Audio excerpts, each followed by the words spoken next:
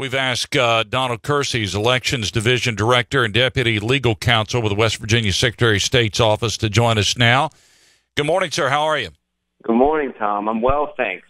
I appreciate you coming on. So 130,000 postcards have been mailed out so far to registered voters whose addresses have been flagged as outdated. So give me an idea as to why some of these have been flagged and why they consider them outdated. Sure.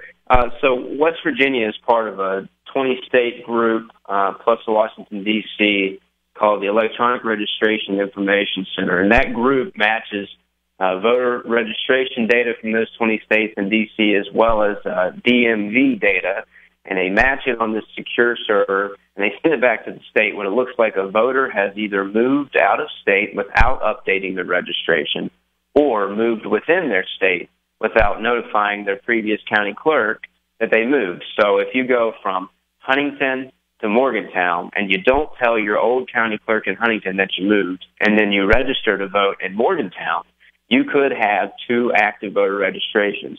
So these postcards are going out to folks who have left, for example, Huntington and moved to Morgantown without telling Huntington they moved. And it's just to update the registration and let the Huntington clerk know, hey, I've moved. You can go ahead and merge my old record so I don't have any opportunity to vote. And so your voter rolls, to vote in Huntington, and so your voter roll percentages are much better.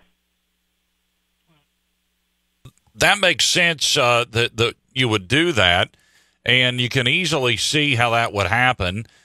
But what happens when people don't update this information? There's a lot of bad possibilities, right? I wouldn't call them bad possibilities, because these postcards are only going to people who have been identified as having moved. And the only way to identify those folks is that they either went to the DMV in a new county or a new state and put in a new residential address, or they registered to vote in another county or another state.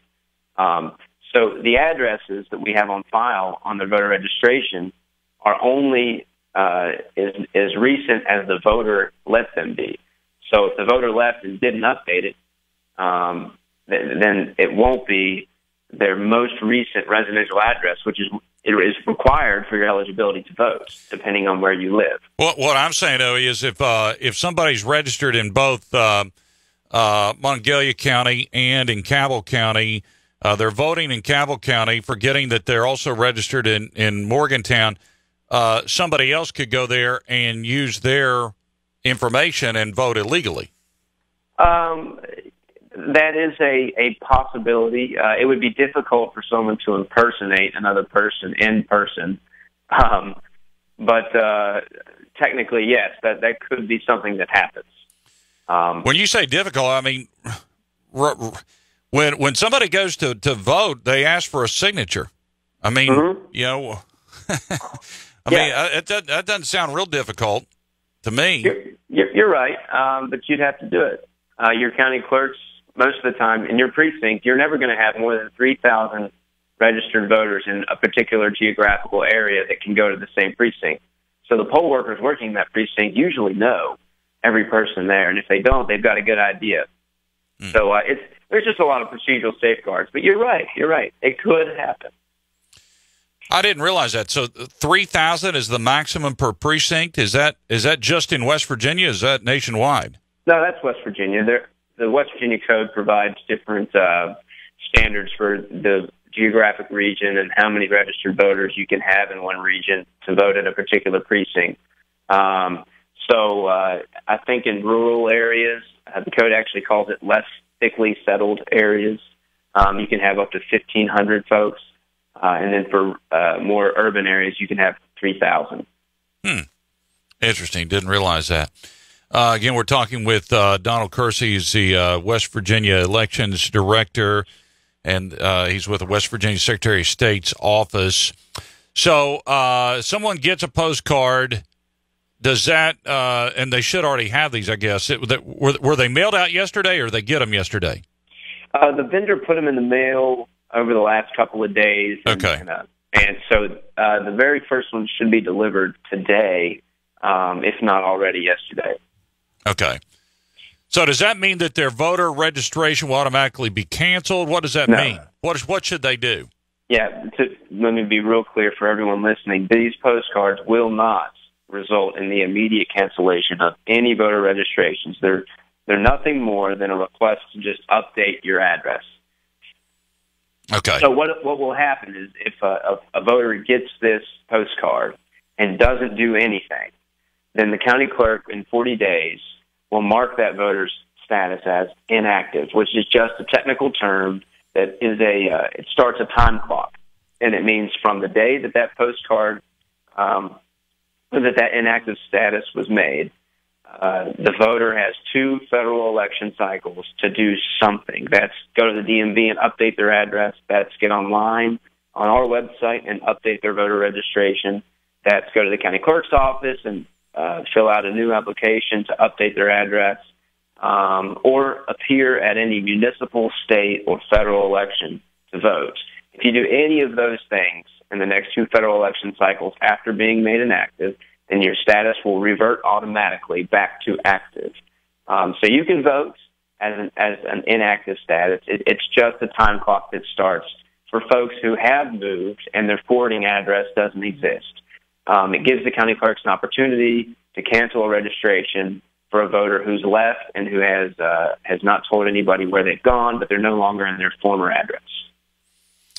All right.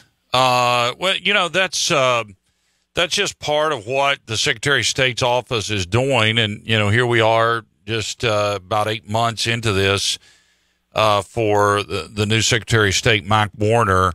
Locally, there's been some changes as well. As it has been in every county. Donald, give us an idea of how many files have been deleted in Cabell County since Secretary Warner took office on January 16th. Sure. So in 2, 3, 4, it looks like in about 6 months, as of August 7th, 2017, Cabell County has canceled 7,414 outdated or otherwise improper voter registrations. So that's, for Cabell County's rules, that is somewhere around 12.5% of their registration. However, on the flip side of that, get this, Cabell County has registered 1,244 new live voters. Mm-hmm. And so for the state, we've canceled the county clerks have canceled over 65,000 outdated registrations, but they've registered almost 23,000 new people to vote. Mm-hmm. So it's a great effort. Cabell County's doing a great job, and really it's nothing the clerks don't want to do. It's just that they didn't have the tools before to do it. So it's as simple as giving the clerks the tools, and they're doing their job, and well.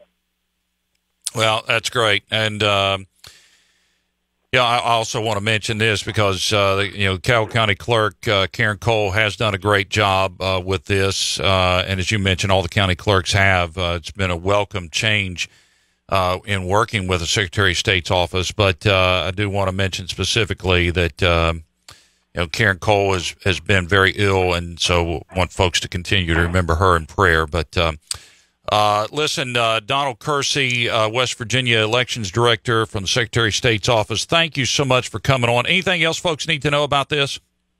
Yeah, we have a special election coming up October 7th. Sure. And the voter registration deadline is September 18th, so we're really encouraging people to go and update their registrations online just because it's fast and easy if they've already moved.